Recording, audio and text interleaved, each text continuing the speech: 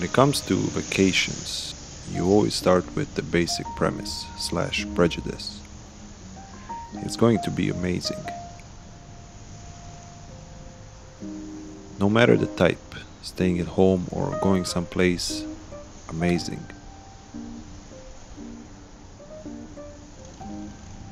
Escape from routine, work-related stress, annoying colleagues or customers, control freak supervisor, or a boss that calls for a meeting 5 minutes before the end of your shift.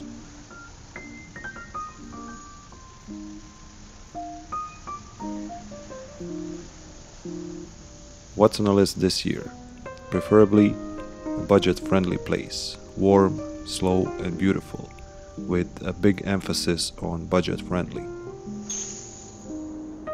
What better during Canadian winter than Puerto Rico? Recent hurricanes and earthquakes scared the tourists away, brought the prices down, and slashed the flight cost in half. From New York, of course. Having a sister in New York is extremely convenient. Let's make it a family trip, huh? Toronto, New York, San Juan, an hour-and-a-half drive and ferry just to get to our final destination, Vieques.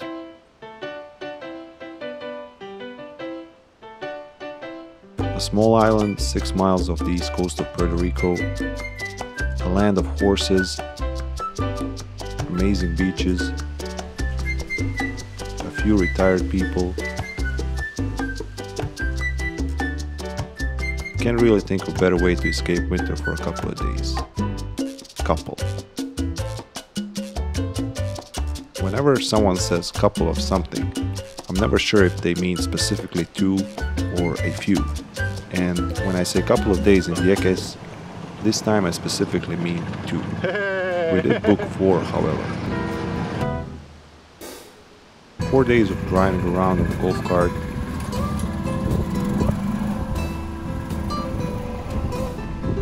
Amazing beaches.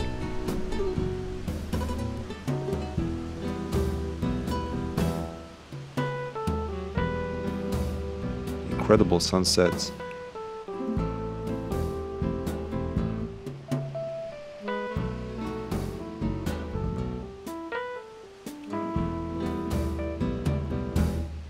Humidity and heat that I wholeheartedly miss in cold and dry Toronto. And did I mention horses? And horses. And horses rolling in sand. And then some more horses.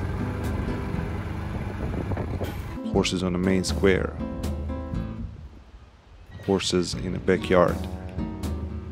And sunsets. Amazing sunsets, and sunsets with horses in them, equally if not more amazing.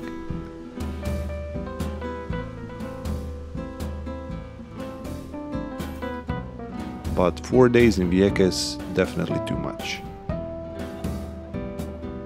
Never enough heat, never enough beauty or swimming, but enough to stop noticing horses on every step. Enough to break the budget, as prices are close to prices in New York, and enough to break the plastic on a little golf cart and budget furthermore. Looking back on this paradise from the ferry on our way back to the mainland, I couldn't help but blame myself for bad planning. What an experience this could have been if we only planned a bit better. Smaller Airbnb, less days, and more people for sure.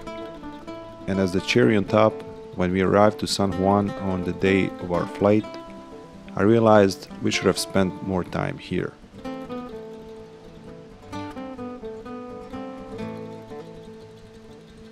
Best espresso I've had in my life.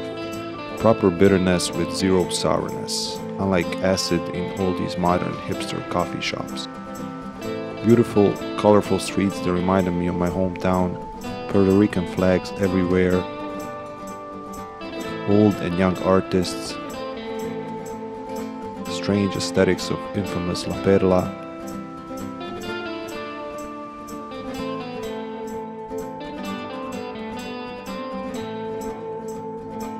and did I mention cats?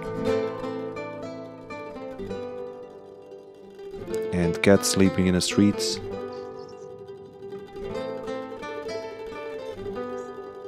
and then some more cats. Cats on the city stairs, cats on the roofs,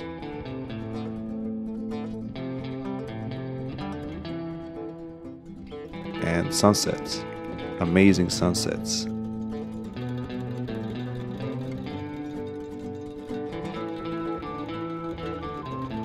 Vacations come with mixed bag of feelings. Feeling of excitement when planning them, feeling of anxiety when approaching them, blended feeling of frustration, pleasure and happiness when on them, and a feeling of sadness when leaving them. Same exact pattern of feelings I felt with Vieques. And in the end, would I recommend spending some days in Vieques if in Puerto Rico? Absolutely. A couple.